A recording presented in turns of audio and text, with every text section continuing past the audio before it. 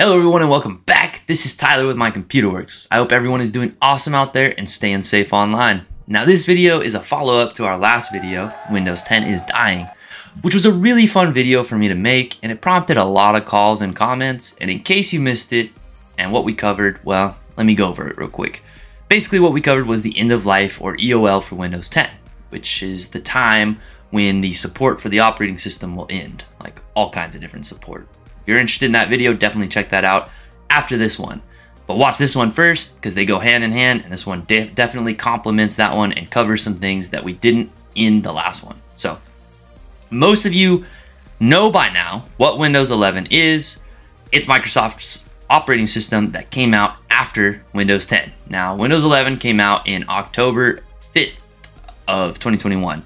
And we know that Windows 10 will be end of life, or end of life for support anyway, on October 14th of 2025, right? That's what we covered in the last video. Around that time, we may also see some more info on the release of Windows 12, which Microsoft has already announced is in the works and they hope to unveil near that time.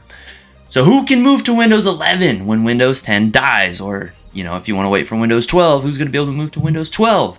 Will it be everybody? Will everybody just be able to instantly download Windows 11 to their computer as soon as Windows 10 is done? Well, no. The sad reality is that's not going to be the case.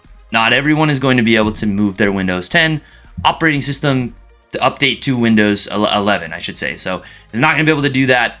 Not everybody's going to be able to make the migration, unfortunately. A lot of people are going to have to buy new computers.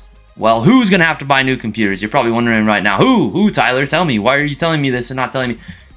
Unfortunately, everyone, I can't list every single model that will be able to make the move. That would just take too long. That'd be a really long video. Be pretty boring. You'd just be sitting there waiting to see if your model was going to make it. Maybe you don't even know the model of your computer. Yeah, or we could sit here and I could go through all the tech jargon about HCL, or hardware compatibility list, and driver support for Windows 11, OEM licensure, blah, blah, blah. Yeah, you're going to get really bored and probably click out of this video. So to put it vaguely, or kind of cover everything, but also not everything. Let's put it this way. What I'm about to say will cover about 99% of the cases for the computers out there that are on Windows 10 and want to move to Windows 11, right? So if your computer was made in the last 5 years, there's a pretty safe chance that you're going to be able to move to Windows 11. Because again, Windows 11 came out October 5th of 2021. So, you know, 5 years, and you're probably going to be pretty good.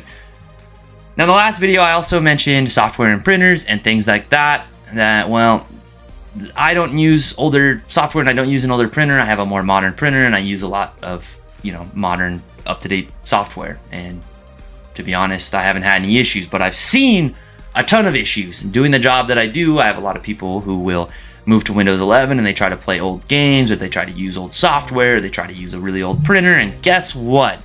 They don't work, and those things have to be replaced too, and that's really hard for people to hear. But are we really that surprised, everyone? I mean, technology kind of moves forward. That's the way it's always been.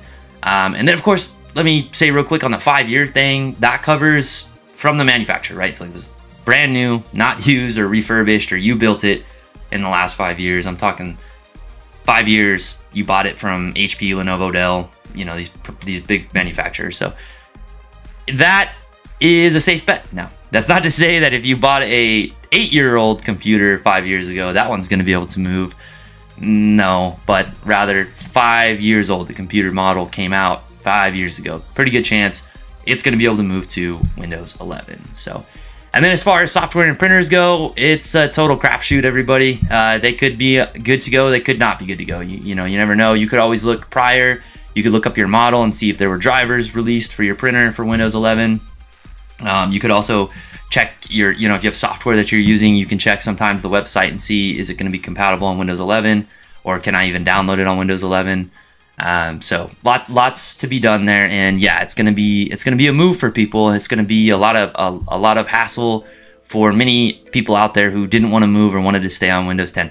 We saw it here when, you know, Windows 7 and 8 were going out. People wanted to stay on the operating system, of course, after support ended. And like I said, I mean, it's not like the operating system just stops working. It'll still be working, but it just won't be working the way it should, and you won't be getting a lot of that support that you should be getting for the operating system. We're here to give the proper advice, and if you need help, you know, if you're not sure what to do, or you need help with the move to Windows 11, you're wondering when to do it, how to do it, go ahead and give us a call. Reach out to My Computer Works. We'd be happy to help. And please go ahead and drop a comment down below, like and sub while you're down there, and we look forward to seeing everyone on the next one.